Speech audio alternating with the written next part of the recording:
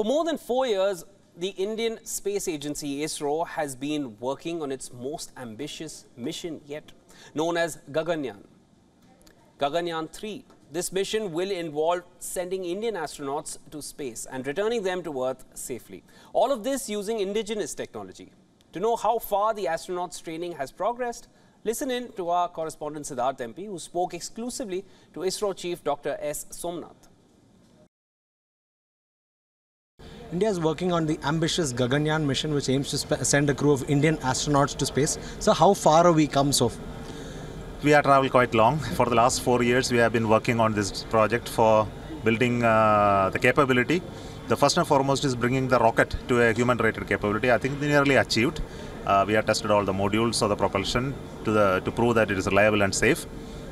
We are developing the crew module for taking the human being, and we are also developing the crew escape system. And the most important at the heart of the system is something called Integrated Vehicle Health Management System, which is a computational algorithmic system which will detect an imminent failure and take action to save the crew. So all of this we are developing at different centers.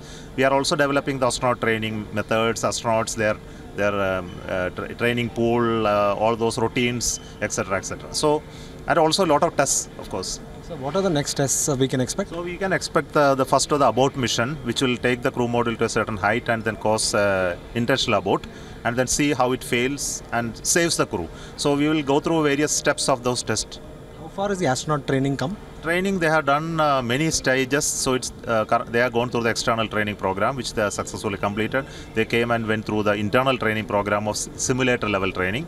Now they are undergoing coursework at institutions and trainers within ISRO to understand the fundamentals and theory. After that, they will go through again a repeated external training program for them to refresh it. Then they will be part of our design team to design the crew module themselves.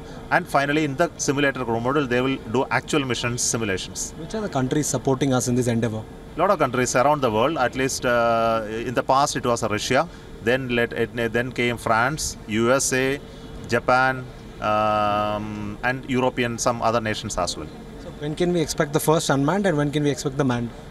I am also expecting, like you, that the first unmanned will take place next year beginning, and it will be repeated maybe once or twice. Based on the outcome, the manned mission will take place. Our current schedule is end of 24 or early 25.